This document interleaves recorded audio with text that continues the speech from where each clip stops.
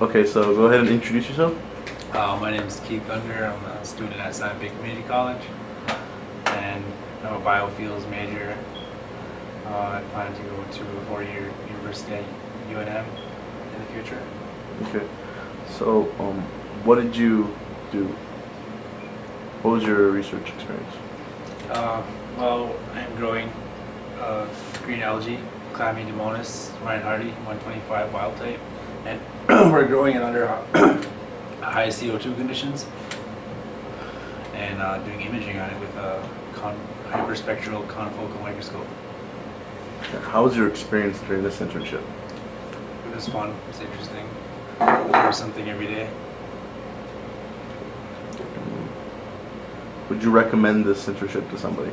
Yeah, I would. But, yeah. Okay. We can edit that out later.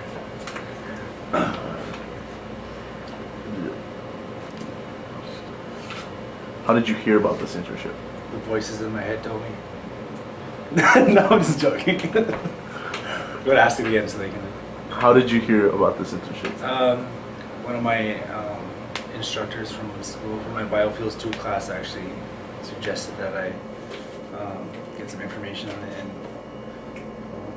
I did, and I liked what I read on the website, so here I am. Is there anything you have to say about New Mexico EPSCoR and the opportunity? New Mexico EPSCoR is pretty awesome.